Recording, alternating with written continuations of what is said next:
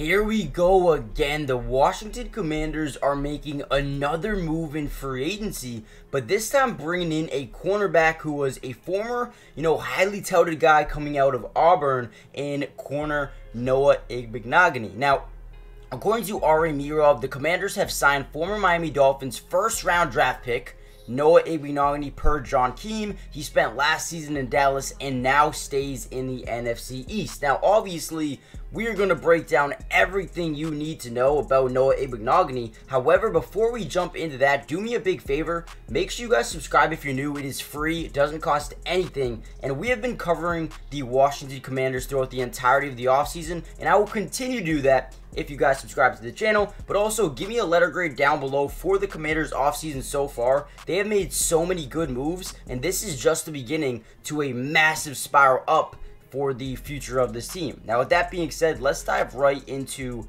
the video.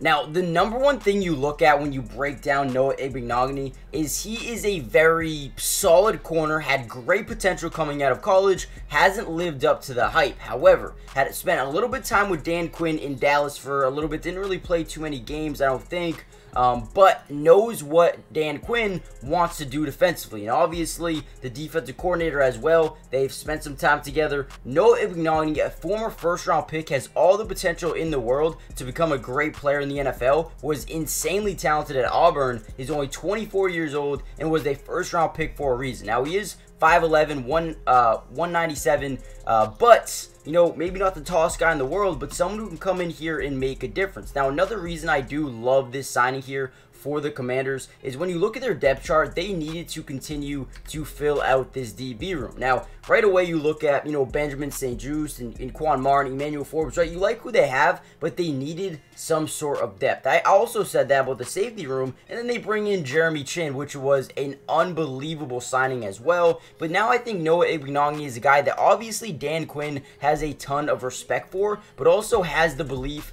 and the confidence that Noah Igbinoghene can be a good player. Now, I'm not saying he's going to be, a day one starter by any means, but he's a guy that can come in. He can compete with, Tariq Castro-Fields, Caillou Blue Kelly. You also have Christian Holmes and D'Angelo Mandel, Nick Whiteside, right? So you have some good depth there in terms of guys you want to continue to build and develop. But Noah Igbinoghene is a guy who can, he knows the system. He'll come in here and be a day one role player, as well as maybe even a potential starter down the line.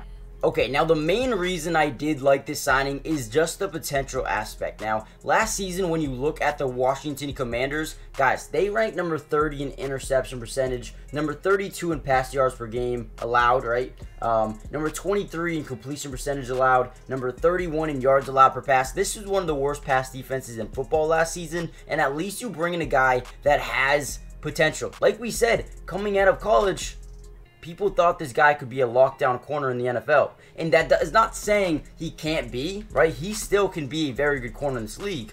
Sometimes all you need is a change of scenery. And obviously Dan Quinn loved what he saw out of him, right, in Dallas, the short stint he had there. He was like, okay, this guy actually maybe does show some potential. Let me bring him here to Washington and see if we can revitalize his career. I don't know what this camera angle is, by the way, because that was so bad with that highlight. But with that being said, I like the signing. Let me know what you guys think about it. Do you like it? Do you hate it? Do you wish they did something else? But in my opinion, not bad, man. Not bad. You get a guy who at least has potential. Beautiful interception there by Noah Igbinoghene, right?